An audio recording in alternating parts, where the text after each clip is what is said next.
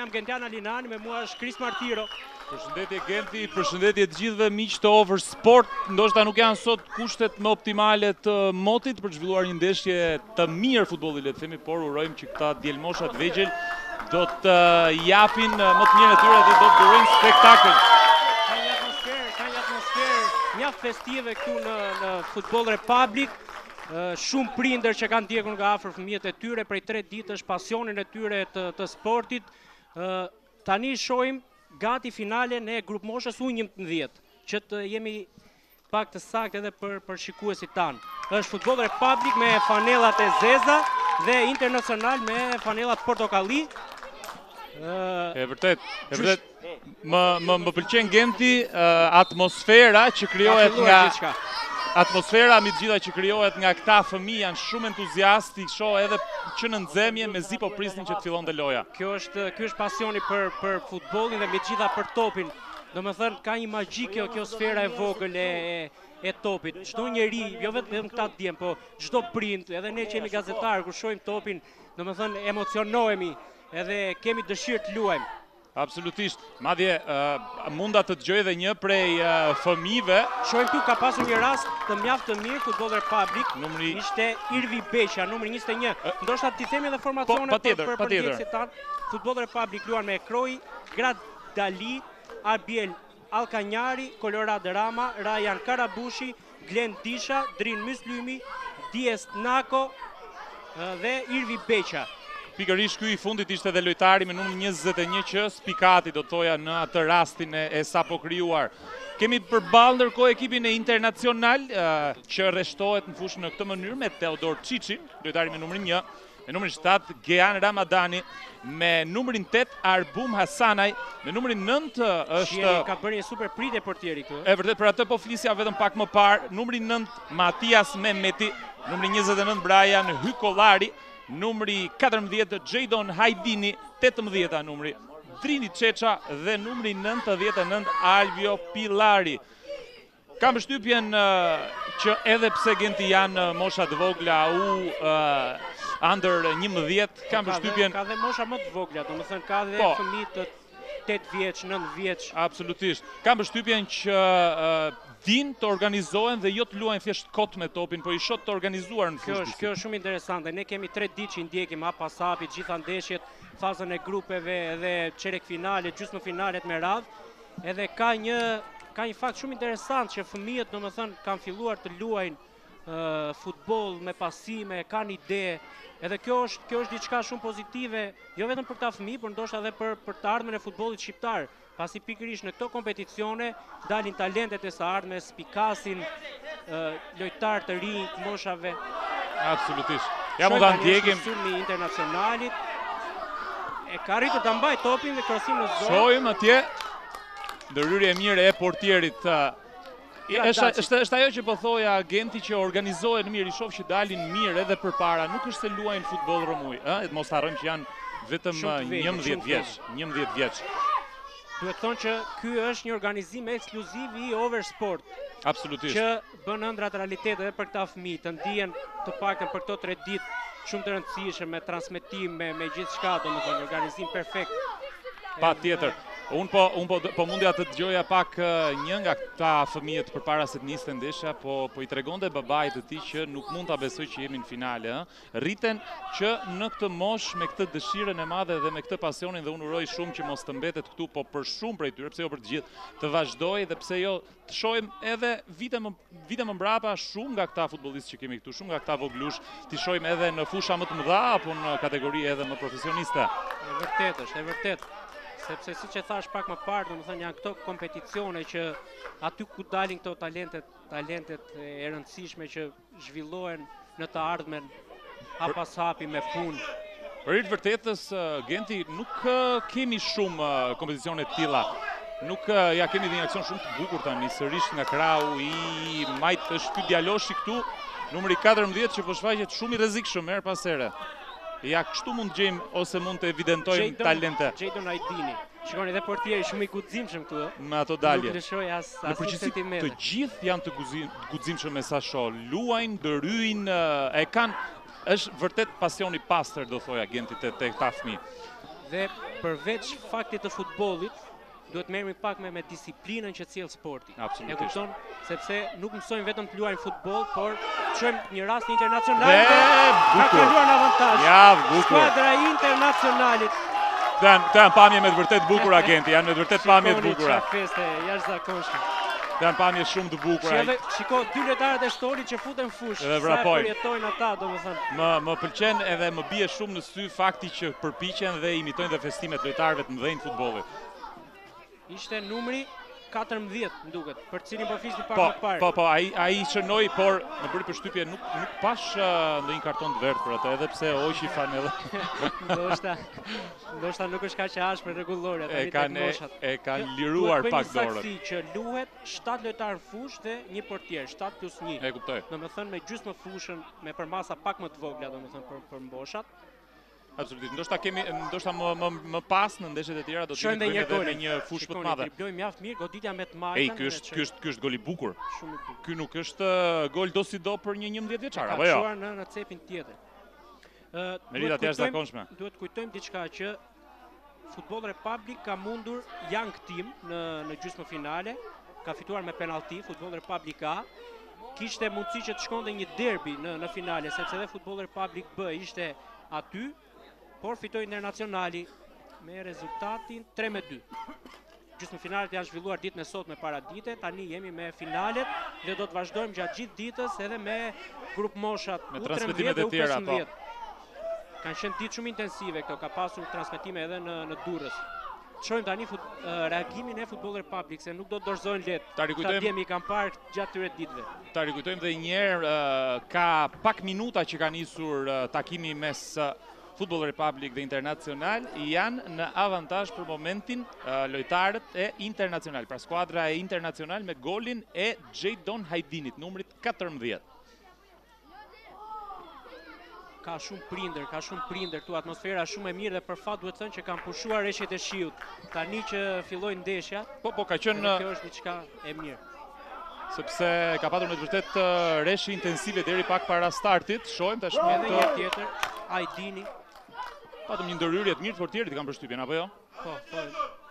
U tregua pozicional. Mund të dallohet edhe nëpërmjet pamjeve në ekran, janë të shumë bashkëmoshatarët e tyre që kanë ardhur sot për të mbështetur shokët e skuadrës, absolutisht, por janë edhe shumë prindër që ndoshta do të mund t'i kemi pak më vonë në fokusin e kamerës, janë shumë prindër në shkallët e këtij ambienti, le të themi, kësaj fushe të Futboll Republic. Nuk duhet të harrojmë që do kemi edhe intervista ekskluzive me prindër, me lojtar, me kolegun tonë Olsi Tujani që është në fushë, me trajnerët gjithashtu të skuadrave. Do isha shumë kurioz që të ndiqnim pak prononcimet e lojtarëve, e disa prej protagonistëve, doja shumë të shija se nga inspirohen, pra me çfarë pasioni e zhvillojnë stërvitjen, a kanë apo s'kan ndonjë futbollist preferuar që pa diskutim ti kë duhet ta kenë.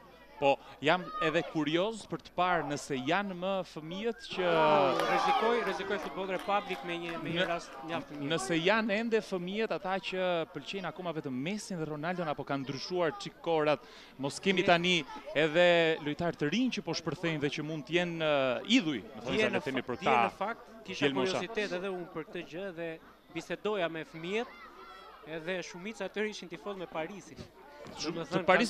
Ka një ndryshim tradite për shkak të yjeve që janë aty, Neymar, Mbappé. Po ndoshta e ka bërë me njëherë efektin edhe lëvizja e Messit drejt Parisit, absolutisht. Kishte shumë fëmijë me Interin, me Milanin, këto nuk vdesin kurrë.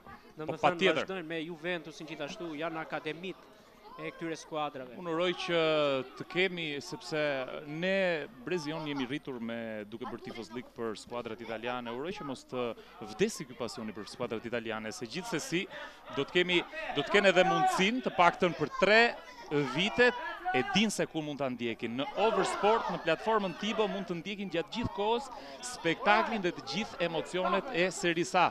E vërtet, nuk besoj se seria do vdes kaq lehtë, mund ta them thonjza, ka kaluar vështirësi shumë dhaja gjatë këtyre viteve, po ka një përmirësim jashtëzakonshëm. Më vjen mirë dhe fakti që kemi tani edhe të përmirësuara shumë vitet e fundit dy ekipet e Milanos, sepse i kemi parë në hije pas dominimit gjatë Juventusit. Tashmë kemi çik situatat përmbysura dhe nuk kemi pak tifoz të Inter edhe Milanit këtu në Shqipëri, ëh. Duhet ta pranojmë. Jo pak, po janë në shumicë.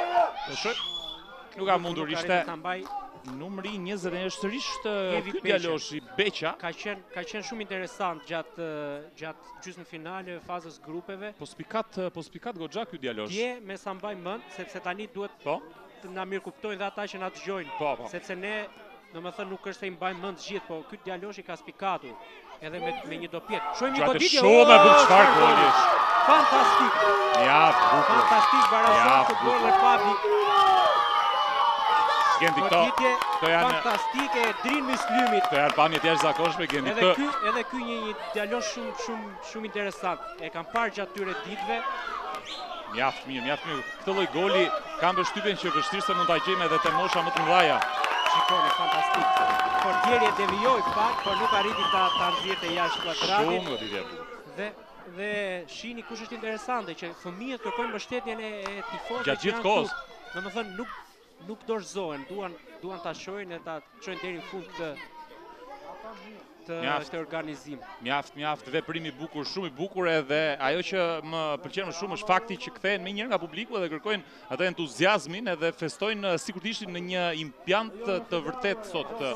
E kanë kuptuar ata që futbolli është për tifozët. Absolutisht. Mirë, për t'ia rikujtuar edhe një herë atyre që po na ndjekin, kemi të bëjmë tashmë me një barazim të rezultatit. Shënoi fillimisht Xhejdon Ajdini për skuadrën Internacional dhe tashmë kemi një barazim rezultati 1-1 pas golit të Drin Myslymit. E vërtet. Ka një faul tani, një mundësi të mirë të Internacionalit. Shohim pak nëse kemi kështu specialist vegjël që mund godasin edhe mbi barrierë, edhe mbi barrikadë. Nga ajo që kam parë unë gjatë tyre ditëve ka, sepse përfitojnë edhe nga fakti që portierët janë pak të shkurtër, edhe janë shënuar gole vërtet të bukur. Shohim dhe bashkëmoshatarët si janë afruar gjithë aty. Nuk e kaloi dot murin. Ishte numri 14, ishte pikërisht autori i golit, po. Tani është autori tjetër i golit, Myslymi, por e lçoi topin shumë para.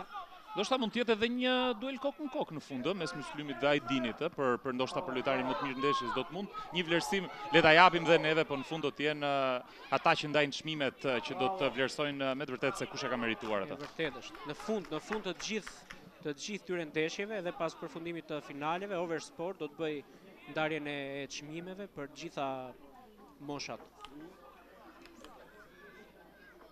Shiko, përveç fëmijëve, dua të them edhe diçka për prindrit që meritojnë respekt. Realisht që ndjekin ëndrrat e fëmijëve tyre, e këtyre djemve, por ka dhe një fakt që gjatë grupeve ka pasur edhe vajza që luanin me këta djem. Edhe ato shumë entuziaste. Ka ndryshuar korat Gent, nuk luajnë vetëm luajnë gjithë bashkë. Tjemth, tashmë kemi edhe shumë ekipe, ne kemi vllaznin ekip shumë të mirë të vajzave që po na përvajson dhe denjësisht në Champions në Evropë dhe pse jo, mos kemi ekipe të tjera, kryeqyteti është shumë i madh, absolutisht duhet të ketë ekipe vajzash të cilat nisin që nga mosha të vogla, sikurse këta djem, edhe që më pas, pse jo, mund të provojnë edhe të lënë gjurmë, po më e rëndësishmja nga gjitha është të luajnë sport, të merren me sport. Vërtet shohim një goditje të futbollit publik ka përfunduar jashtë. Këtë ishte numri 10. Duhet ta cilësojmë që janë pjesë më të shkurtra loja, absolutisht, se janë të vegjël edhe luajnë për rreth 25 apo 30 minuta kanë përshtypjen. Po, më diku te 20-25 minuta. Janë pjesët. Duhet të përmendim dhe pak gjyqtaren Paula Shyle, e cila ka qenë thuajse në gjitha ndeshjet e fazës së grupeve. Paula Shyle, nëse do të t'jap një informacion shtesë, është atlete dhe është pjesë e klubit Tirana, është një atlete me të vërtet shumë e mirë. Sot po habitem, po e shon fush, duke arbitruar ndeshje futbolli, po ndoshta përveç atletikës ka pasion edhe futbollin dhe ndoshta mund të jetë edhe ajo një prej gjyqtareve, sikurse gjyqtarët shqiptare që kanë lënë gjurmë edhe po spikasin tashmë edhe në ndeshjet e kampionatit elitar të futbollit në Shqipëri. Paula Shyle, pikërisht gjyqtarja vajza me uniformën e verdhë. Shohim tani skuadrat. S'kemi parë më aksione s'kemi parë më aksione shumë kanë të ulur pak rrezikshme. ritmi skuadrat, edhe duhet kuptojmë se janë fëmijë edhe pak të vegjël, edhe vinë nga gjysmëfinalet, mund të edhe pak lodhjen sepse përpara pak orësh janë organizuar. Duket sa i vrulli fillimi tani ka bërë që dy ekipet të studiojnë njëra tjetrën. Sepse ndoshta ju nuk e besoni, por ka realisht studim edhe nga këta fëmijë. Ka ekipe që luajnë me skema të sakta të përcaktuara, marrin indikacionet nga trajnerët e tyre që ne duhet t'i përmendim, Football Republic me Matias Qirinxhi dhe në anën tjetër Erim Sheha i Internacionalit. Kam shtypjen që mund t'i shohim, kamera do t'i inkuadroj pas herë, por janë të vendosur në cepat ansor të fushës dhe janë gjatë gjithë kohës duke dhënë udhëzime dhe duke orientuar lojtarët se si të vendosen fushë. E vërtet. Shohim tani një kundërshtim të Football Republic. Ka marrë mjaft mirë topin, goditën dhe ka shënuar numri 29 Brian Hykollari. Mjaft mirë, Brian Hykollari. Kalon dhe një avantazh skuadra Internacional. Kjo është interesante, Internacionali festoi të gjithë. Ata të stolit sidomos. Po me sa duket djaloshi me xhup që futet gjithmonë në fushë, ndjen shumë skuadra. Janë me sa duket njësoj dhe trajneri do ja ketë bërë ditur që nuk ka lojtar formacioni apo lojtar stoli, janë të gjithë njësoj. Kjo është edhe arsyeja pse kanë këtë harmoni kaq të bukur. E vërtet, shohim edhe një tjetër një mundësi të Internacional. Gjedon Ajdini ka fituar të rivënie ansore. Rezultati për momentin 1-2. Shohim sa mirë udhëhoqi topin këtu, Nuk e lëshoj shumë para. Ka bërë marrje shumë të mirë dhe ishte edhe në pressing gjatë gjithë kohës derisa arriti në port. Ta saksojmë, ndeshjet luhen nga 25 minuta. 25 minuta. Okej. Shohim edhe një tjetër. Tjetër mundësi. Hezitoi të godiste. Sërish numri 14 ka dribluar portierin. Kemi në portën e boshatisur tani. Kemi bëjmë me vërnje fundore, vetëm fundore.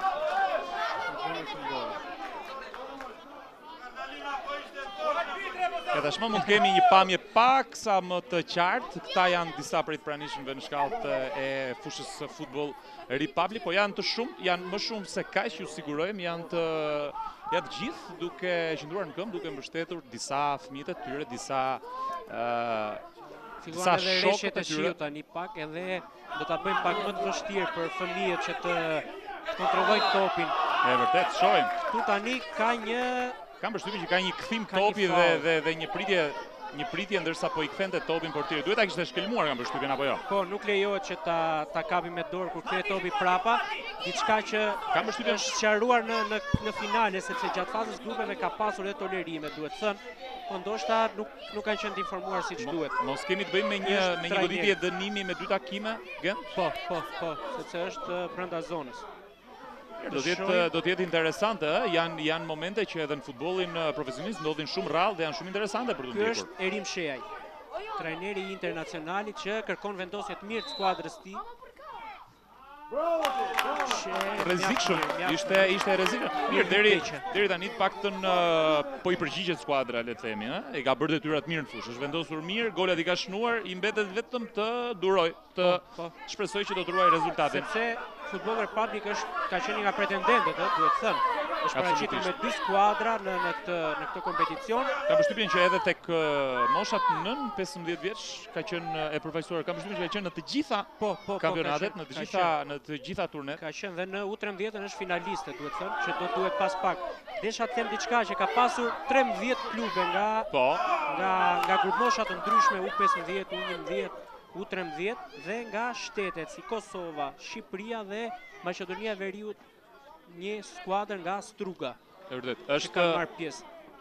Është vërtet bukur që nuk kemi vetëm ekipe shqiptare, po na bashkojnë edhe ekipe nga trojet, Është interesante fakti që impenjohen BalCup. Po, impenjohen edhe vinë, organizojnë këto lloj turnesh. Është me të vërtetë bukur. Bukur që ti shohësh këta fëmijë që edhe pse ka rreshje shiu, prap nuk ka asgjë që i ndal, ndoshta edhe dbor po të kishim sot, prap këta fëmijë do të ishte shumë e vështirë t'ja hiqje dëshirën për të luajtur sot me topin. Zbritën në fushë thuajse gjysmëore ose më përpara finales dhe po prisnin, po pyesnin që kur do fillojmë, kur do fillojmë. Edhe kemi edhe arbitren Paula Shyle, pikërisht atleten e klubit Tirana.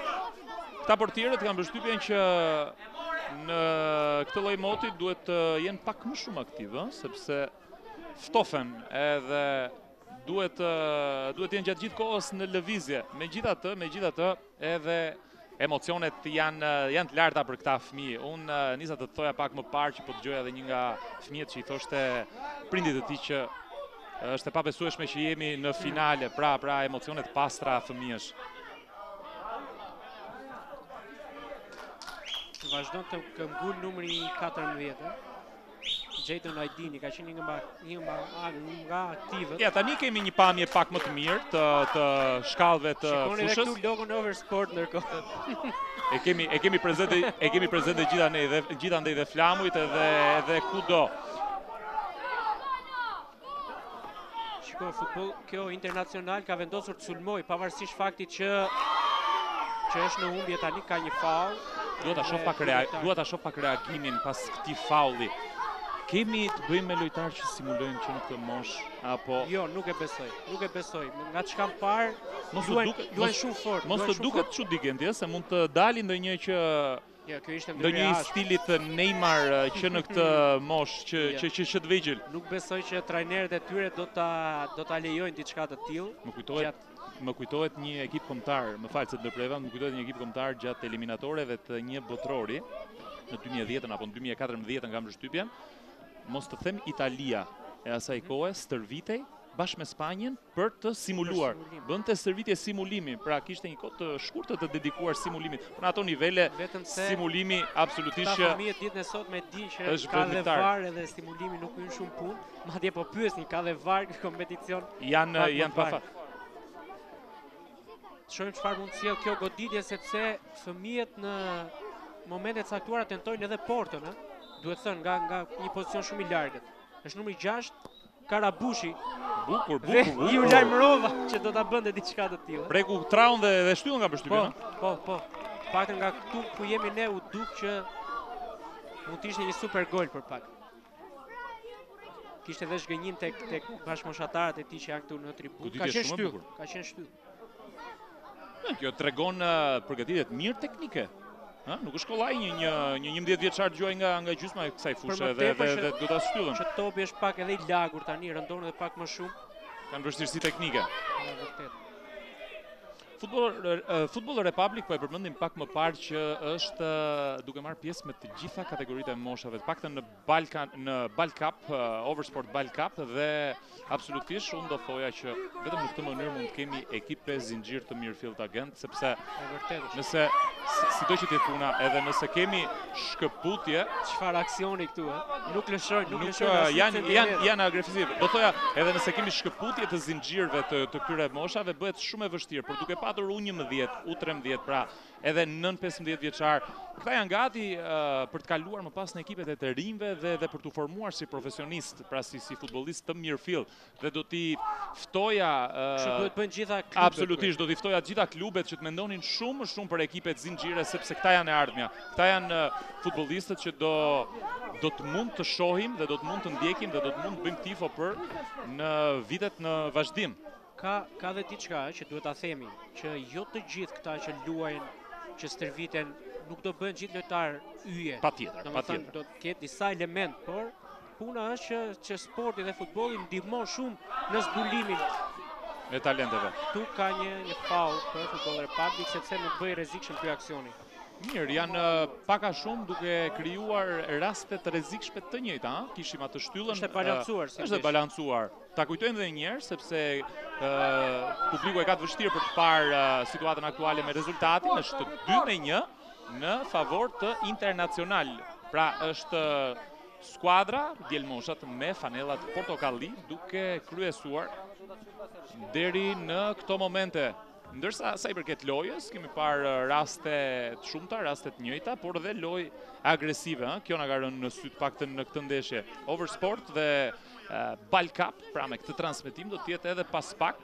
Të gjithë ata që janë të interesuar mund të qëndrojnë ekranin përpara ekranit të Oversport, sepse vetëm fill pas kësaj ndeshje do të nisin pas edhe finalet e 13 vjeçarëve, por edhe 15 vjeçarëve, të cilët premtojnë edhe më shumë spektakël. Shiko, dikush mund të thotë që është e tepruar kjo gjëja sepse janë mosha shumë vogla, por futbolli i bukur dhe romancat e futbollit, prallat e futbollit shkruhen pikërisht në këto terrene larg qendrave të banuara, larg zhurmës, larg kaosit. Domethënë jeta e futbollit është këtu. Edhe është emocion i jashtëzakonshëm edhe për mua që e komentoj diçka të tillë. Absolutisht, nuk na ka ndodhur të komentojmë ndeshje futbolli të niveleve profesioniste, absolutisht Serie A, një ekskluzivitet që e ka vetëm Oversport, por është shumë interesante si eksperiencë e parë edhe për të komentuar këta djelmosha me të vërtet, po më bën përshtypje që luajnë futboll cilësor, luajnë futboll të organizuar. Më pëlqen shumë që janë stërvitur mirë dhe kemi dhe dy trajner në cepat e fushës që janë gjatë gjithë kohës duke i orientuar se si të lëvizin lojtarët. E vërtet është, por nuk është rastësi e gjitha kjo, se punojnë gjatë javës, punojnë në fundjavë, në ditë të tjera, shohim një tentativë të internacionalit të përfundon jashtë. Po këta djemt paralelisht me shikoni, është Matias Qirinxhi. Dhe mund ta dallosh edhe nga mimika, se nuk është i kënaqur me ekipin, është trajneri i skuadrës që është duke humbur deri në këto momente, pra trajneri i skuadrës ka pasur ecuri shumë mirë deri tani, dhe është favorit ndoshta për ta fituar, pavarësisht faktit që po humbet. Po, plus që luajnë edhe në shtëpinë e tyre, Genti peshon pak ky fakti që sot janë ndoshta përpara publikut të tyre. Ka shumë tifoz Football Republic. Nëse trajneri e di edhe vetë që fitoria është gjëja më pak e rëndësishme në këtë moshë. Në këtë moshë. Por duhet kultivohen edhe me idenë e fitoreve. Absolutisht. Sepse në futboll nuk mund të luash kurrë për të humbur, pavarësisht se në këtë moshë tolerohet edhe gabimet e gjitha gjërat e tjera. Unë do thoja është faktor shumë i rëndësishëm fitoria, por është edhe më i rëndësishëm për mua fakti i pranimit humbjes. Pra, të mësohen këta djelmosha me fair play, pra me lojë të pastër, me lojë të rregull. Deri tani ka ekzistuar gjithmonë pas përfundimit të ndeshjeve, takime, foto mes të dyja skuadrave. Do t'ishte absolutisht e shëmtuar të shihnim grindje, sherre për të mos thënë ndonjë fjalë tjetër që në këtë moshë. Pra, nëse nuk mbizotron. Dhe për fat të keq, më fal që të ndërpres, për fat të keq ekzistojnë, sepse këtu jemi në Tiranë, po në rrethe ka pasur edhe momente të tilla në futbollin e moshave, ndoshta moshat pak më të rritura, sepse dhe organizimi nuk është totalisht i dur, i sakt. Po këtu domethënë është gjithçka super.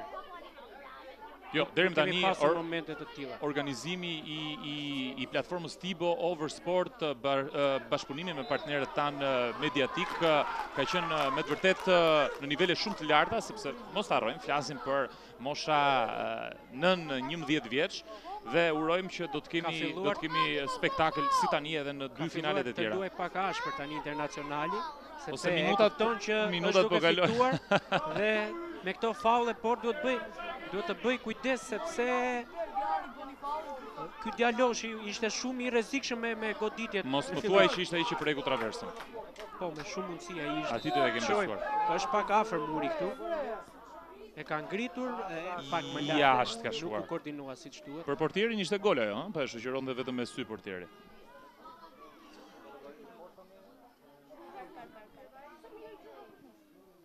Kujtojmë edhe një herë që është finalja U11 është duke kryesuar deri në këto momente skuadra Internacional Football Republic në shifra të 2-1. Tjetër rast mjaft i mirë tani i Football Republic. Po kemi edhe një të dërtuar aty me sa shoh. Lejoj avantazhin sepse pa që topin e kishin lojtarët e Football Republic. Edhe ai djaloshi me numrin 10 është akoma duke qëndruar i shtrirë. Nuk e shoh stafin, është diku edhe duhet të jetë patjetër edhe stafi mjekësor, apo jo? Po, patjetër. Organizimi është perfekt. Është çuar ai djaloshi, me sa duket s'pas ka patur as gjë serioze. Ka tentuar Porto këtu. Shumë bukur ky arkimi. Ishte i vëmendshëm edhe portieri në reagimin. Më solli pak në mendje atë golin e Cuadrados, vetëm përpara pak javësh. Ty t'i intereson thua të Cuadrados, unë po them më kujtoj Çalhanoglus. Absolutisht, po. Po mirë, do t'i ndajmë pak edhe neve ato tifozllëkët që kemi edhe ekipet që suportojmë, do shohim pas pak, do kemi mundësinë të marrim shumë nga këto prononcimet të futbollit. Një veprim fantastik tani Football Republic ka disa minuta që ka shtyrë përpara edhe po tenton që ta barazojnë ndeshjen që në pjesën e parë. Këta të Internacionalit po mbrojnë me nga 4 dhe me nga 5. Shohim 4 futbollistë e njëri, shihni. 4 futbollistë. Por ndodhe kjo që lënë hapësira si në këtë moment lënë hapësira edhe kam përshtypjen që trajneri nuk është shumë i kënaqur me këtë lloj lëvizjeje. Edhe futbolli nga 4 nga 5 është spostuar i gjithë i para. Shohim një tjetër ndërhyrje të fortë dhe të ashpër, duan ta mbrojnë këtë rezultat. Deri tani pa e mbrojnë me gjithë shpirtin. Ka përfunduar pjesa e parë. I ka dhënë 1-2 për Internacionalin. Po. Mendoj që mund të jenë edhe pak të lodhur, nuk e di se tani se si e kanë ritmin edhe kanë luajtur edhe gjysmëfinale në tjetën kohë. Mund të bëjmë pak ose mund të kemi të bëjmë edhe me zvogëlim rastet të pjesës parë. Po. Ne mundson regjia këtu. Ky ishte një rast në fillim në lojës, ndërsa këtu kam përshtypjen që kemi të bëjmë me golin. Goli i parë. Shihni, ky është gol shumë i bukur. Shumë i bukur. Por do të presim, driblim edhe goditje me të madhe në çon në cepin që portieri nuk e ka menduar. Do presim pak sepse në pak çaste do të mund të shohim edhe golin e barazimit që kam përshtypjen që mund të jetë akoma edhe më i bukur, Këto vazhdojnë të jenë raste nga ana e skuadrës Internacional. Nuk kemi arritur ende tek goli. Ky është një tjetër nga aksionet, ndërsa këtu kemi të bëjmë me golin. Shiko, ky është një gol fantastik, është shumë gol i bukur i Myslymit. Super gol. Shiko, ndërkohë që janë këto pamjet, ne do të japim pak linjën kolegut tonë Olstu Jani, i cili është me ne këtu në tribunë, po të na përcjell pak emocionet si e ka para ai këtë pjesë të parë të kësaj ndeshje. E përshëndesim me njëherë dhe ja japim linjën Olsit për të na rrëfyer ca emocione pak më nga afër fushës. Për ty Ols. Gen dhe Kristi, përshëndetje. Sapo ka përfunduar pjesa e parë, emocionuese, ndërkohë që ju keni komentuar gjithçka ka ndodhur në fushë, po themi këshillat dhe kritikat e trajnerëve. Ajo që është interesante është kjo që ndodh edhe në pjesën e tribunës. Janë prindër që ndjekin, unë ftoj dhe kameramanin tonë që të na shoqërojë me pamjet nga pjesa e tribunës, pjesa këtej që është edhe më e plotësuara, ndërkohë që e ftoj të më ndjeki. Interesante është edhe tensioni dhe ajo që shprehin dhe ndjekin këta prindër. Janë gjithmonë pranë fëmijëve të tyre, janë në çdo stërvitje, janë në çdo ndeshje dhe ndërkohë që lojtarët, le të themi, e shkarkojnë dhe tensionin dhe emocionin e tyre në fush, prindrit janë edhe ata edhe emocionuar. Ka pasur edhe shumë tifozë, prindrit e kanë ndjekur me emocion të gjithë këtë. Gjatë gjithë kohës, ajo që ju bën përshtypje të fëmijëve që edhe po presin të ndjekin ndeshjet e tjera, është pikërisht tifozeria, sepse në stërvitje apo ndeshjet e zakonshme nuk janë mësuar shpesh që të kenë këtë tribunë të boshatisur, nuk janë mësuar shpesh që të kenë kaq shumë njerëz që brorastin dhe kaq shumë njerëz që i diktojnë. Ja, i dëgjojmë edhe në sfond, ndërkohë që interesant është fakti që ka edhe prani femrash dhe vajzat vogla. Shpesh janë motrat apo shpesh janë edhe lojtare. Ndërkohë që bëhet gati për të nisur pjesa e dytë.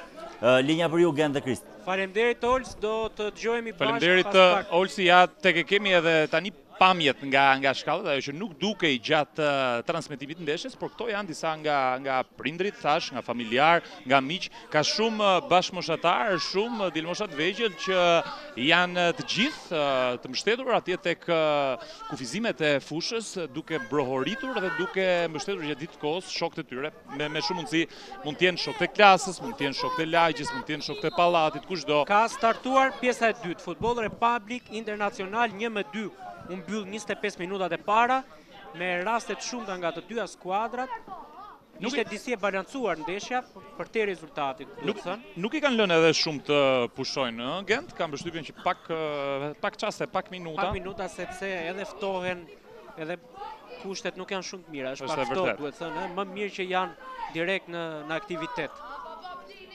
Është vërtet, mos ta harrojmë, është 29 dhjetor, sot ka qenë një ditë shumë e ftohtë me shumë rreshe që për fat mirë ka patur fat këta djem sepse ka pushuar fiks në momentin që startoi sfida dhe deri tani është duke mbajtur një kohë të mirë, le të themi, të paktën pashi sepse mund t'ja kishte vështirësuar shumë lojën. Dhe me që përmendet datën, kjo është një nga dhuratat më të bukura për këta fëmijë, duhet thënë. Patjetër. Sepse këtë transmetim, këto video, këto gola do t'i kenë kujtim kur të rriten, ndoshta kur të arrin majat, kur të luajnë me skuadra më të rëndësishme, ndoshta kur shkojnë dhe jashtë shtetit, do kujtojnë që do shohin këto pamje në Oversport, këto gola. Është diçka shumë interesante. Absolutisht, Oversport mund t'ja lër kujtime shumë të bukura këto pamje, është ajo që po thoj edhe ti pak më parë që shumë nga këta fëmijë emocionoheshin vetëm në çastin, në momentin që mësuan që do transmetohet dhe për më tepër me koment, është ndihen shumë vlerësuar dhe unë kam përshtypjen që kështu duhet të ndihen të gjithë ta fëmijët, të gjithë këto grup mosha, pse jo. Duhet shumë investim, absolutisht, duhet shumë punë që të mund të kemi transmetime të tilla gjatë gjithë kohës, megjithatë evenimente finale sidomos, si këto, pse jo të mos jenë kujtime të bukura, sidomos për këtë fundvit. Ka ndryshuar shumë korat. Dhe kemi gol, Goli tret i Internacionalit. Ka arritur shnoj golin e tret, në mos gaboj, është ky djaloshi me numrin 29. Është pikërisht Hykollari, Brian. Është djaloshi që ka shnuar edhe golin e parë. Kemi të bëjmë me djaloshin që ka shnuar golin e parë. Jo, më duhet se ishte Jadon Aidini. Apo ka qenë Aidini. Ishte Aidini. Rezultati 2 gola shnuas. 1-3. Shojmë dhe njerë momentin. Këtu nëse do të kishim VAR, ndoshta ky goli do të anulloj, sepse rivënia anësore bëhet me kërcime dhe ishte futur djaloshi në fush, po. E kishte shkelur vjen. Po mirë, mund të kemi kështu prindër që do na vinë pastaj edhe të na kërkojnë këto pamjet filmike për ta ankimuar, për ta reklamuar. Edhe ne dim si ti përgjigjemi, shkarkoni Oversport ose platformën tim, ishini aty. I keni aty në çdo kohë të ditës, në çdo moment mund të shkoni pas nëpërmjet aplikacionit dhe ta shihni ndeshjen të përsëritur kur të doni, sa herë të doni. Le ta përsërisim edhe një herë. Shiko. Kemi penalti. Ka 11 metra. Ka 11 metrash. Po mirë, tani mund ta bëjmë pak, mund të jetë edhe pak më interesante sfida se mund të shkurtohet diferenca. Edhe po të shohësh, ka dhe prindër beluar për këtë gjë. Ka dhe prindër të beluar, ka shumë nga ata që nuk e pranojnë, Po duhet ta pranojnë realisht. Ta shohim ne se të tjerë s'kan mundësi ta shohin, por ka pasur një shumë të lehtë, po në limitet e vijës do thoja, me VAR kjo nuk është penalti, duhet thënë. Por që unë them le t'ja lëm përgjegjësinë gjyqtares. Super gol. Mjaft, një penalti shumë e bukur. Nga Nako. Bukur, shumë bukur. 3-2 për Internacionalin. Kjo premton që pjesa 2 do të jetë fantastike. Tham se e kishin ulur pak ritmin, por nuk e kanë ulur as pak. Nuk lëshon pe asnjëra nga skuadrat e duan patjetër këtë kupën e Oversport BalCup sot të dyja skuadrat. Sigurisht do të ishte një kujtim shumë i bukur për të gjitha djem që pastaj do të premiohen me çmimet, me medaljet. Po do të kemi, pa diskutim duhet ta theksojmë, do të kemi ceremonit me ndarjen e çmimeve, të kupave, më njëherë pas ndeshjes së secilës grup mosh, do të kemi sërish kolegun Olsi Tujani pranë fëmijëve, ndoshta këtë herë edhe me ndonjë intervistë për të marrë pse jo edhe përshtypje të këtyre djemve apo të ndonjë prej protagonistëve. Shohim diçka. Football Republic ka avancuar pak, është në kërkim të golit barazimit, por duhet bëj kujdes si në këtë rast, pasi mund të lërë hapësira dhe me kundërshtull. Po, e vërtetë është. Edhe prindrit që i japin gjithmonë zemër. Janë gjatë gjithë kohës. E rëndësishme është që kanë këtë dëshirën e mirë për të mos u dorëzuar, luajnë gjatë gjithë kohës, e provojnë deri në fund. Jam shumë kurioz se si do të jenë minutat e fundit. Kishte penaltia fantastike, ekzekutimi i Dies Nakos.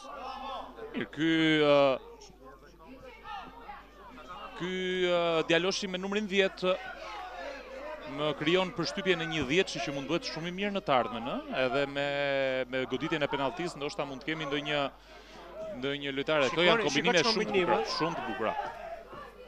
Shumë të bukura. Numrat 10 zakonisht nuk merren rastësisht, edhe absolutisht. Ka një lloj domethënie interesante ajo.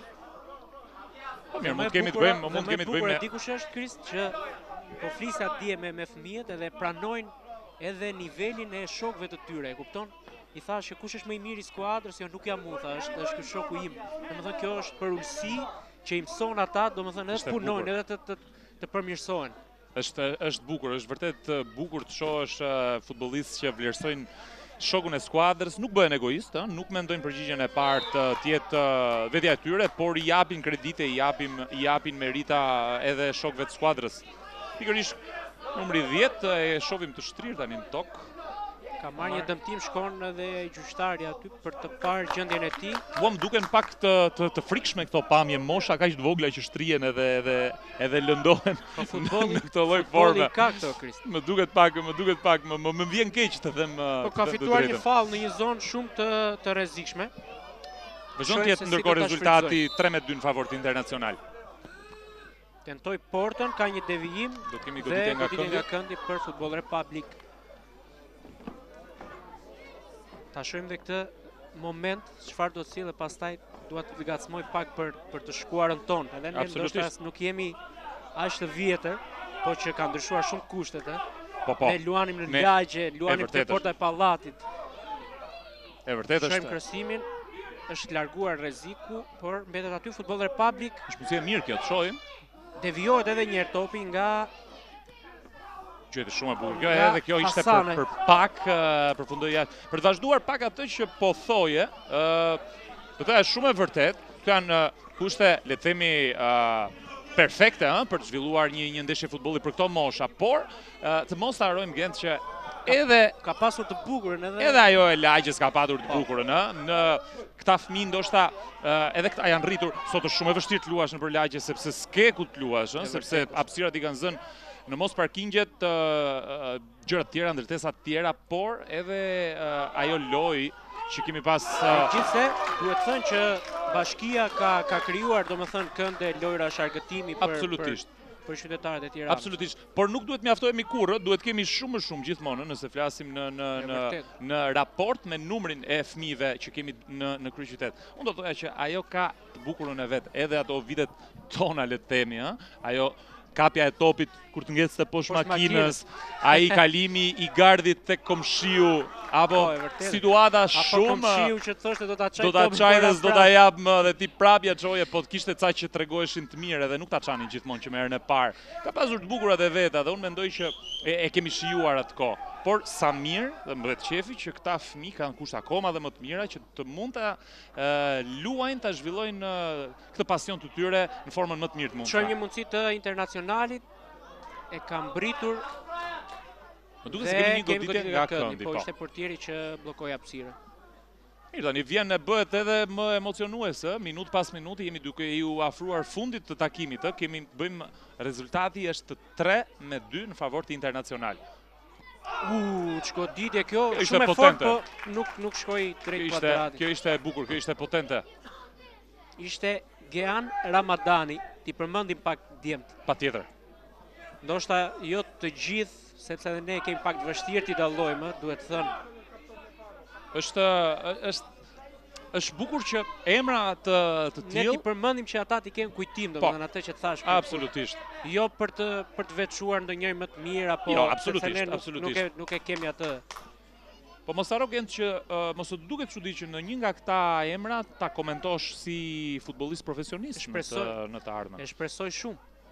Do të ishte mirë për ata, për futbollin shqiptar, për të gjithë tjerët, sepse me që jemi këtu, një nga lojtarët që ka dalë nga balta e terreneve shqiptare, që një rast i mirë këtu, ka qenë Myrto Uzuni, që fotot e tij bën xhiron e rrjetit në internet, në rrjetet sociale, nga Berati, nga baltat e Beratit, nga fushat, nga lucrat e Beratit. Arriti të shënonte në Champions League kundër Juventusit në Torino. Festoi si Cristiano Ronaldo. Gjë që nuk është pak. Kështu që këta djem duhet ta kenë shembull atë djalë, edhe si shumë të tjerë.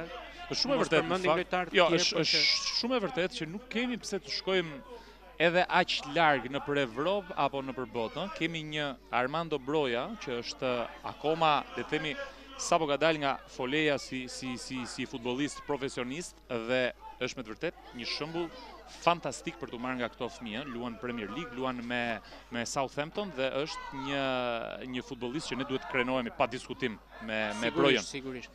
Tani Internacionali bën gati 2 zvendësime, ndoshta do forca të freskëta trajneri për të ruajtur këtë rezultat.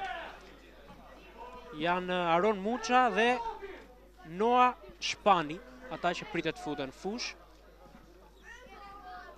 Janë duke I dhënë indikacionet e fundit. Bukur, ndoshta mund të jenë dy mbrojtës Genti, sepse jemi me një rezultat 3-2 në favor të Internacional dhe ajo që intereson për momentin këtyre djemve është ruajnë rezultatin, pa diskutim. Ose dy sulmues shpejt që mund të kapin në befasi, të shohim strategjinë që do ketë. Do jetë interesante, do jetë vërtet interesante. Ka një rëmuj atje. Një mundësi e mirë e Internacionalit, por ja ka dalë Futbol Republik që mjaft pasim fantastik këtu. Bukur, edhe ndërhyrja e ndërhyrja e mbrojtësit. E mbrojtësit ishte ose topin ose këmbën këtu I kapi të dyja.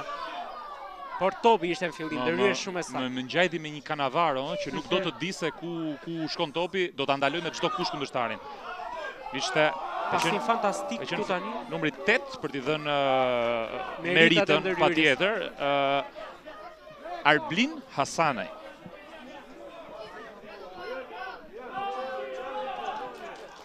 Është ndezur edhe atmosfera këtu, duhet thënë. Prindrit që javin zemër fëmijëve të tyre, ata që janë në fitore, I bëjnë apel të durojnë dhe pak minuta, ata që janë në humbje I shtyjnë që të provojnë, domethënë. Po ta nxjerrim pak topin jashtë, paktën se ngelën këta shokët pa u futur, se kanë pritur në të ftohtë sot gjithë ditën edhe shikoni çfarë fantastik. Shumë bukur. Për pak rrezikoi autogolin. Ishte me fat. Por çfarë teknike djaloshi Hykollari. Më duket se ishte edhe Dies Nako që ja pasoi. Po. Nako për tek Hykollari dhe pastaj një krosim shumë I bukur për pak sa nuk e devijuan lojtarët e Internacionalit në portën e tyre. Kemi korner, por do të kryes zvendësimet në fillim. Duhet vi më në fund momenti. Është larguar numri 99, jo, është afruar për të marrë një këshill, më duket. Po ndryshon po I jep indikacionet. Të shohim tani çfarë do të sjell kjo. Ka dalë numri 99 nga këndi për Futbol Republik. Krosimi vjen shumë I mirë dhe super gol. Bukur. Super gol. Fantastike. Këta pamje me atë bukura. Ishte numri 6 Rajan Karabushi. Ka shkëmbyer festa në Republikën e Futbollit. Fantastike, barazohet gjithçka 3-3. Ju thashë nuk do dorëzojnë lehtë këta djemë. E shfrytzuan këtë goditje standarde mjaft mirë.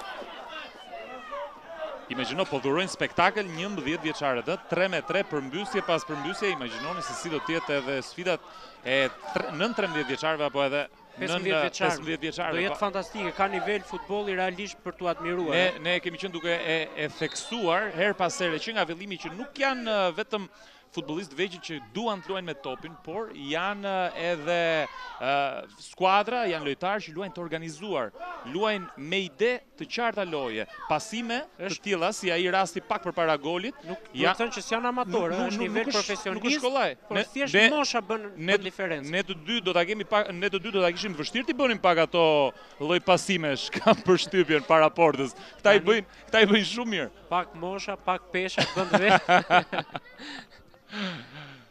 Bukur, jemi 3-3, tashmë ka barazuar le të themi skuadra e Futbol Republik.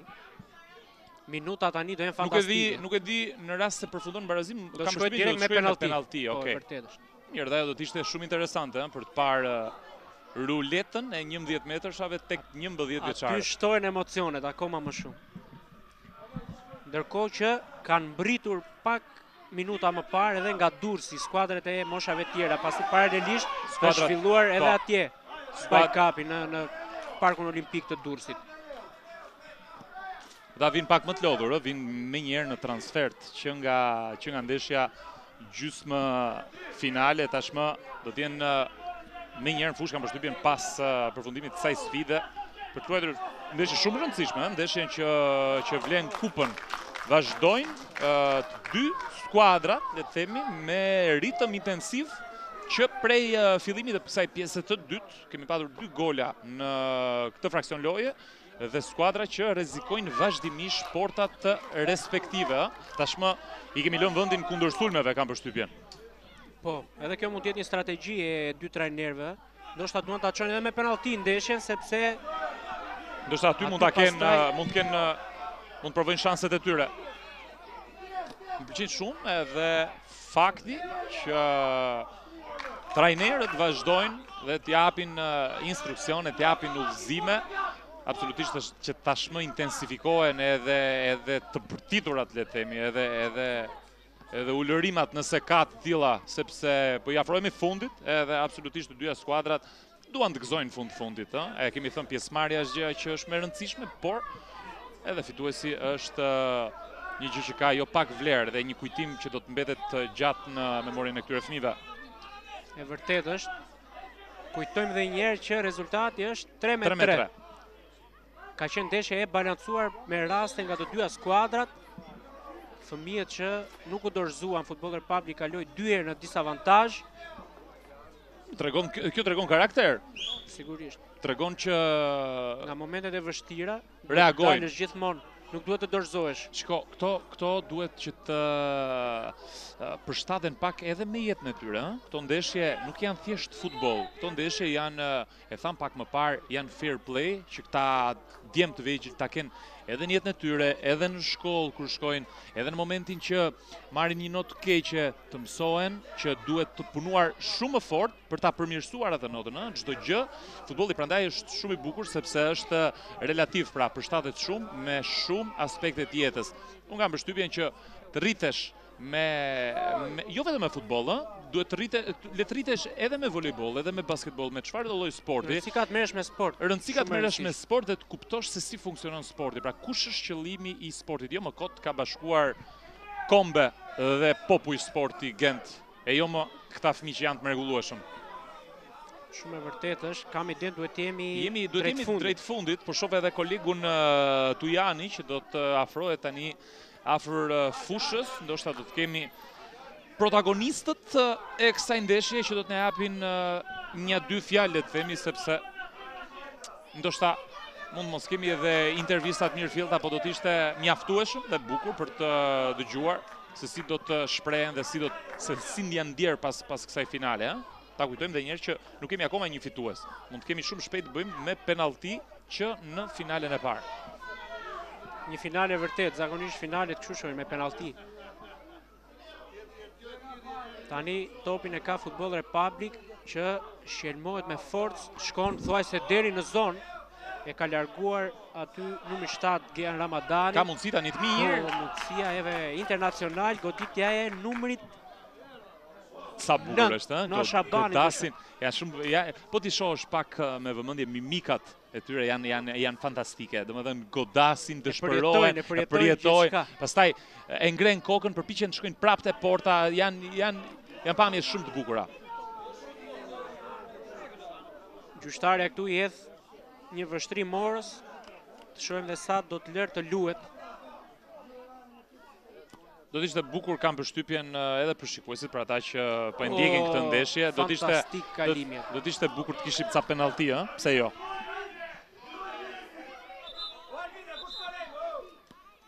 Duhet ta vendos dhe një herë topin në fitoi disa metra me duar, kështu që duhet të jetë më prapa. Lojtari i Futboll Republik nuk u mbet kohë. Mundohet të nxitoj të shfrytëzohet këto minuta që kanë mbetur për të shfrytëzuar.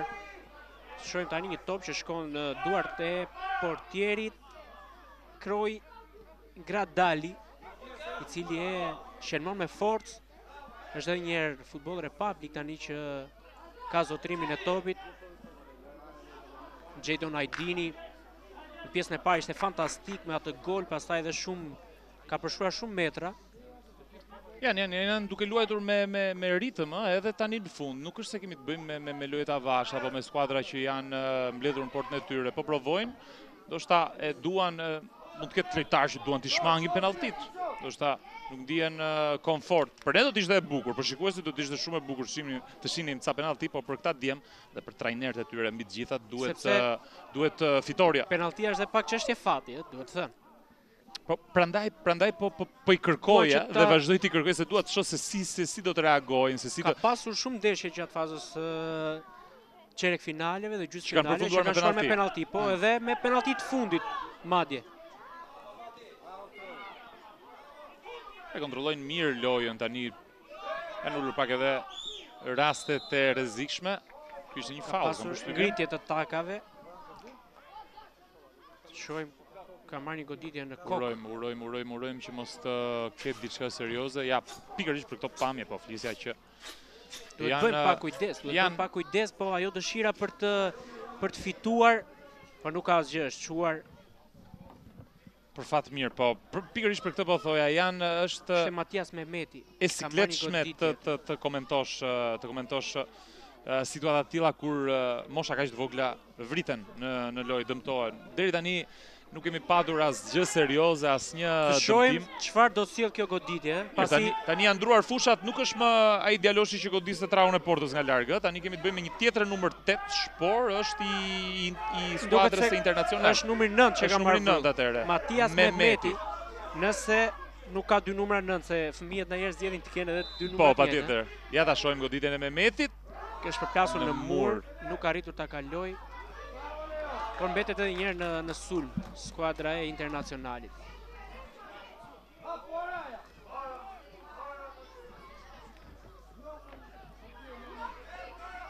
Duket se i ka duhet jemi drejt fundit kam përshtypjen. Po, edhe për këtë fakt i ka pushtuar pak frika djemt. S'po rrezikojnë shumë tani. Duan që po largojnë topin të dyja skuadrat. Nuk duan që të marrin përsipër shumë rrezik, sepse ndoshta më mirë do të jetë shkëndijë penaltit. Emocionet janë bërë edhe më të mëdha, tani janë afruar edhe shumë njerëz pranë fushës, pranë vijave kufizuese, i kishim të gjithë pothuajse këtej nga shkallët, edhe tashmë ndoshta duan edhe ata t'i përjetojnë më nga afër, ndoshta penaltit, nëse do t'i kemi. Janë disa nga moshat që kanë ardhur nga Durrësi, siç e thash pak më parë, presin edhe ata që të nisin finalen e tyre. Bukur, kjo ishte një tentativë e bukur. Fantastike. Ishte i pozicionuar mirë portieri. Mjaft mirë edhe portieri.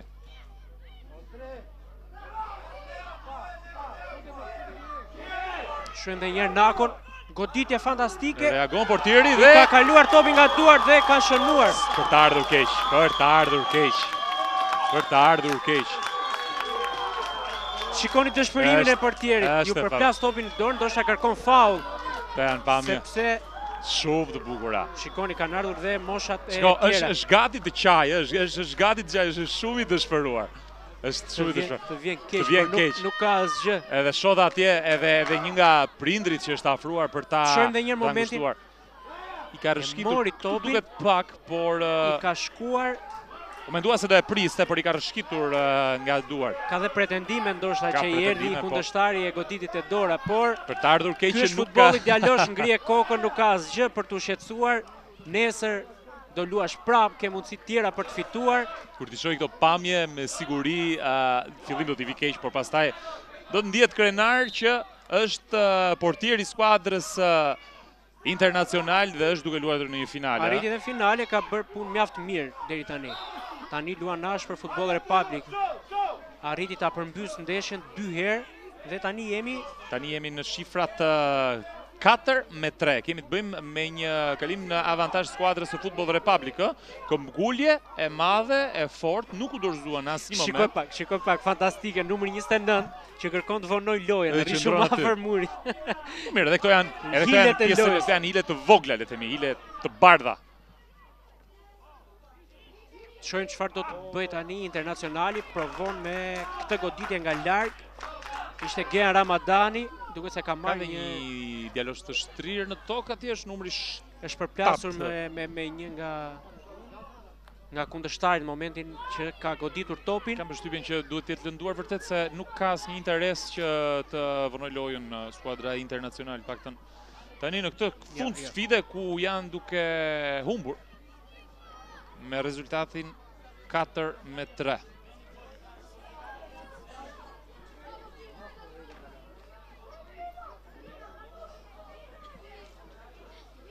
Urojmë që djaloshi me numrin 7 Ramadani mos ketë asgjë serioze, po qëndron për disa çaste i shtrirë.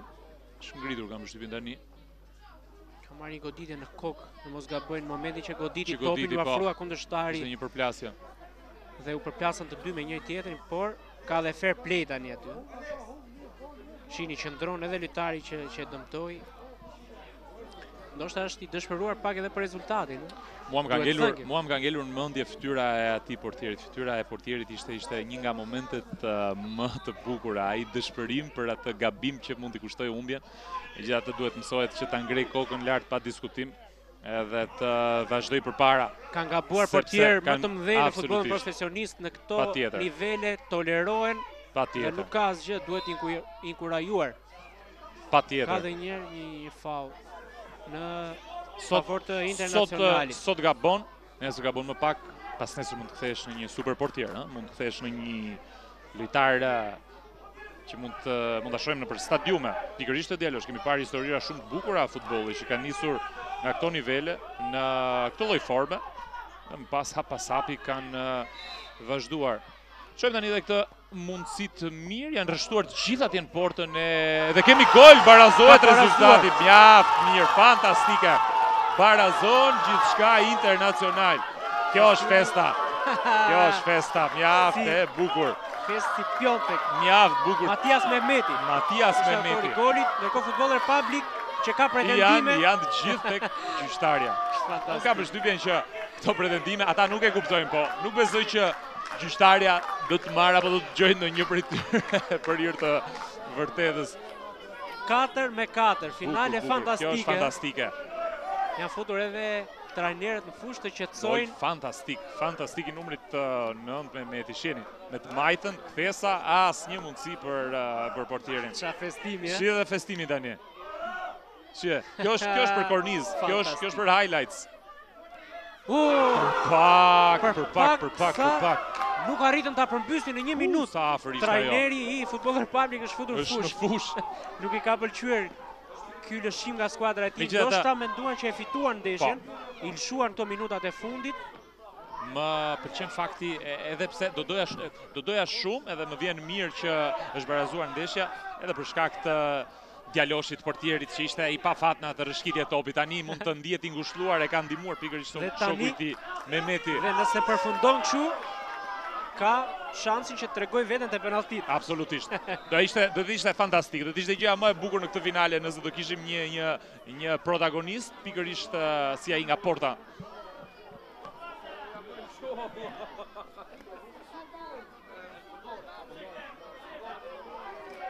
Shohim janë çastet e fundit, ndoshta mund të kemi një vërshëllim finale në topi me fort momente. Edhe një herë për futboller publik që fiton një rivën jasore, shumë afër portës së Internacionalit, shohim se si do ta shfrytëzojnë. Nëse do të kishim gol tjetër, do të ishte një nga finalet më të çmendura që kemi komentuar këtu. Qofse do kemi shansin të komentojmë në finale. Në finale, po, patjetër. Do të ishte shumë e bukur. Ka rivënje fundore. E ka kaluar vijën fundore. Kam përshtypjen që do të vi tani vërshëllima finale.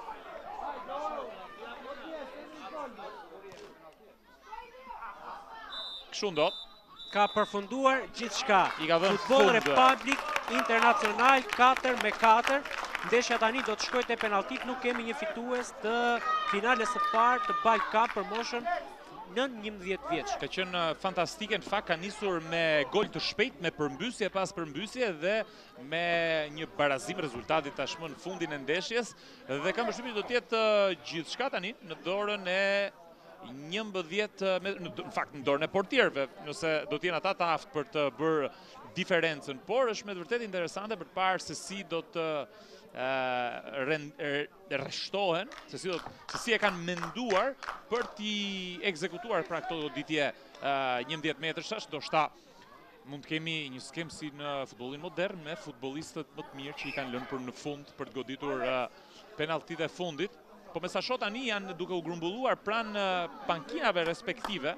Po do të marrin indikacionet. Janë duke marrë disa indikacione, ndoshta po shkruhet edhe rreshtimi se si do të nis goditja e këtyre 11 metrësh. Po ne pas pak do të kemi Olsin, i cili është në fushë dhe na tregoi edhe ai se si e ka parë këtë ndeshje, ndoshta pasi të përfundojnë penalltit, do të marrim do doja ta mbanim Olsin dhe trajnerët. Do doja ta mbanim Olsin edhe për të marrë absolutisht përshtypje dhe përjetime nga vetë futbollistët e vegjël, por ajo që është më e rëndësishme në këtë moment është të shohim se çfarë emocionesh do t'japi çfarë emocione do t'japi goditja e këtyre 11 metrëshave? Ka përshtypjen që po rreshtohen tani, po bën gati avash avash. Nuk e di nëse do të zgjidhet porta andej apo do të bëhet me short, mbetet për tu parë. Ndërkohë kamerat që po pozicionohen këtej, ndoshta do të kemi këtë portën që është pranë. Po do të ishte bukur në fakt të gjuheshin penalltit nga ky krah sepse janë të gjithë tifozët, kështu që mund të kemi një fest edhe më të bukur në rast se ta kurorëzojmë fituesin këtej nga ana që jemi edhe ne duke komentuar. Tani duhet të shohim edhe në këmbë. Duhet të shohim edhe në këmbë se janë afruar të gjithë këtu pranë kufizimeve. Absolutisht askush nuk do që ta humbas këtë moment të bukur. Kemi parë shumë momente të bukura në fakt. 4 gola nga sezia e skuadrës, por 8 gola në këtë finale të parë. Imagjino dhe sa të tjera mund të kemi edhe në 2 finalet e tjera. Ta ritheksojmë edhe një herë për gjithë shikuesit e Oversport që Oversport dhe Tibo do të jetë duke transmetuar edhe takimet e tjera, të gjitha finalet e tjera, të dyja finalet e tjera që do të nisin dhe U15 pas pak, pasi të përfundoj kjo, do të nisin me një herë. Ka përshtypjen gent që kanë ndruar mendje prap tani, po zhvendosen të gjithë nga ana tjetër, ndoshta mos e ka me fat ndonjë nga këto ekipet atë portën andej. Mbetet për të parë, ndoshta nga që janë dhe pankinat andej. Me barazim 4-4. U shënuan gola në të dyja portat, duhet të thënë. Po, pak e vështirë për të veçuar atë që e ka fatcjellse portën.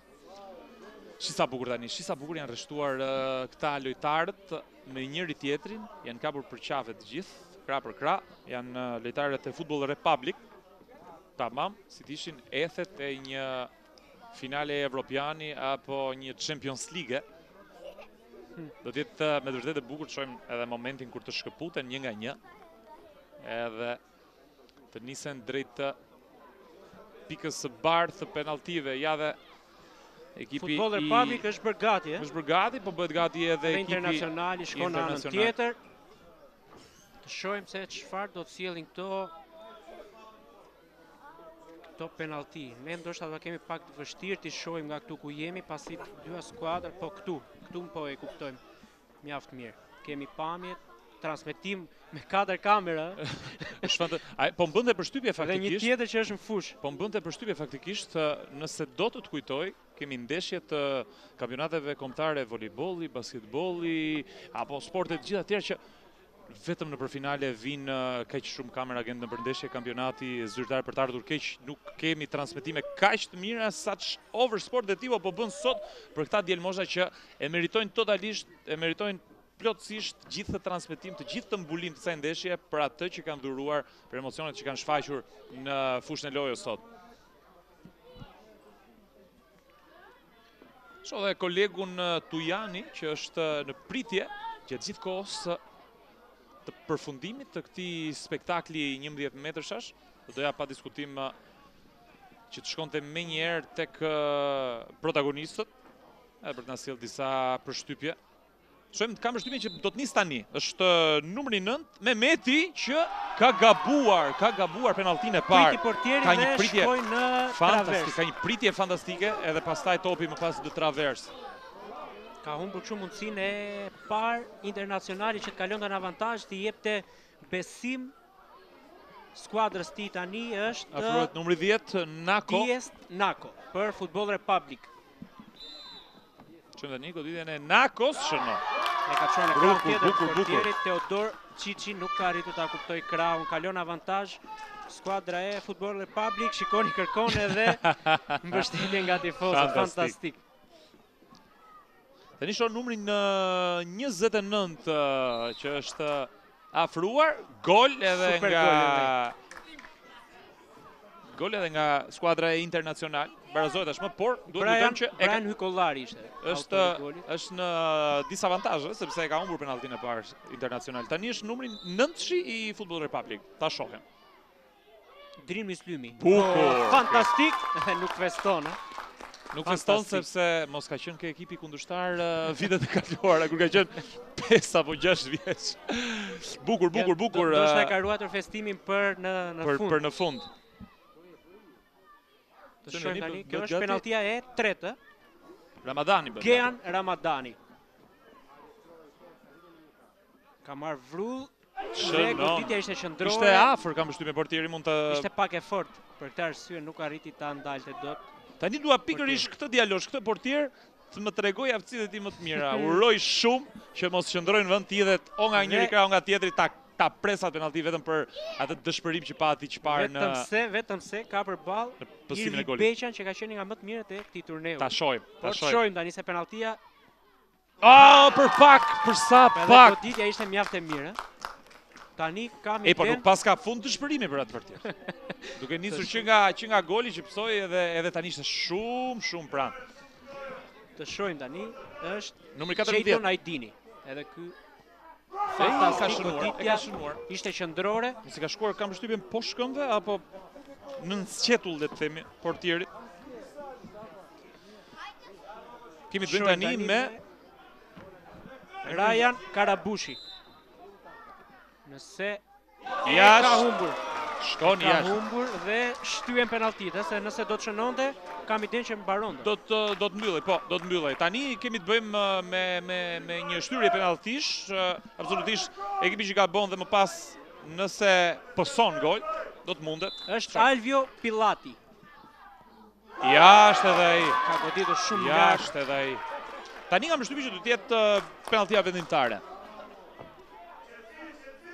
Po, mendoj që nëse shënon, këtu ka momentin portieri të bëj heroin. U fiksove. Ka momentin, jam fiksuar sepse nuk më hiqet nga mendja ajo fytyrë të shpëruar. Dhe të thash që do ta bënte heroin. Tani ai mund të shkojnë në shtëpi i qetë, sidoqë shumë i qetë sepse e ka lar gjithçka. Fantastik. Po e prisja. Kjo është e bukur e futbollit. Po e prisja që çfarë? Gjithmonë ke mundësi edhe nëse gabon, atë që tham pak më parë të ta korrigjosh, ta përmirësosh. Shokët e skuadrës ja bën derin, e çuan deri këtu me penallti, ai e tregoi. Tani nuk duhet gabojnë nëse duan të fitojnë, ë? Tani është Arbin Hasanaj. Ta ndjekim numrin 8. Fantastik. Penallti spektakolare. Kjo është shumë e bukur. Tani është përmbysur komplet situata, ka kaluar presionin në anën e Futboll Republic. Nëse do të gabojnë, do të kemi fitues skuadrën Internacional. Edhe njerë është ai portieri jon i preferuar që mund të kompletoj i imi patjetër. Unë po zgjedh tjetër për ta balancojmë. Absolutisht, duhet ta balancojmë, absolutisht. Shojmë tani. Do ta çoj heroizmin deri në fund apo jo? Për pak. Ka shënuar Abiel Alkanjari. Barazohet rezultati, duket se finalet e tjera do luhen në darkë me drita. Do luhen me drita, kam përshtypjen, do jenë me ndryshim. Nuk ka fund kjo finale, ka qenë shumë e bukur. Merita absolutisht edhe për Futboll Republic. Shumë jashtë, ka gabuar tani. Shumë jashtë. Shumë e fortë goditja, por do të kemi edhe një tentativë nga Futboll Republic. Po, do të kemi penalltinë e fundit. Kemi edhe penalltinë e fundit. Janë pak të hutuar, janë pak konfuz. Sepse shkoi shumë gjatë edhe penaltive, po e kuptojnë tani kush fituesi. Goditën të parët Internacionali, tani e ka Futboll Republic të fundit që nëse shënon, fitojnë. Shpallën kampion. Është mos gaboj numri 2. Shojmë tani. Nolan Zao. Goditja në qendër dhe Futboll Republic kampion, fitues të BalCup, Oversport BalCup. Shiheni festën fantastike edhe atmosfera këtu. Ishin favoritët, duhet thënë, ne thamë edhe gjatë ndeshjeve, gjatë grupeve kanë zhvilluar ndeshje fantastike. Ishte një finale të çmendur kjo, kështu mund mbyllej me shumë penallti të goditura, me rezultat barabartë për 50 minuta sa u luajt. Për hir vërtetës nuk e prisim kaq spektakolare një finale që ke moshat 11 vjeçare, por absolutisht duart rokitje,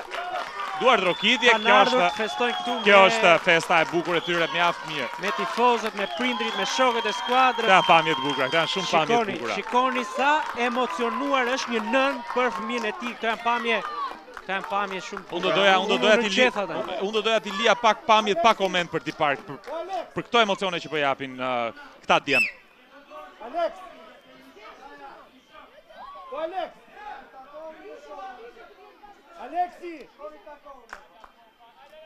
Kjo është festa e skuadrës Futboll Republik që sapo është shpallur kampion. Këto janë pamjet nga shkallët e fushës Futboll Republik, fitore në shtëpi, themi, fitore përpara publikut tyre. Nuk mund të shkonte më mirë për këtë skuadër, ndërsa kolegu jon Tujani, Olsi Tujani do të bëhet gati, shoh edhe skuadrat e tjera që do të nisin. Ka gati intervistën me trajnerin fitues Matias Qirinxhi, i cili do t'jap impresionet e para të kësaj fitore. Olsi, linja për ty. Trajnerin e Futboll Republik i cili u shpall dhe fitues. Prof, ka shumë emocione? Në fakt tani që po e mendoj dhe ato që kam përjetuar, kur e mendojnë që jesh një fëmijë, është një ekip, under 11 dhe fëmijë nga 10 vjeçë që të shfaqin këto emocione dhe të përjetosh të adrenalinë, vetëm futbolli e bën. Vetëm futbolli e bën.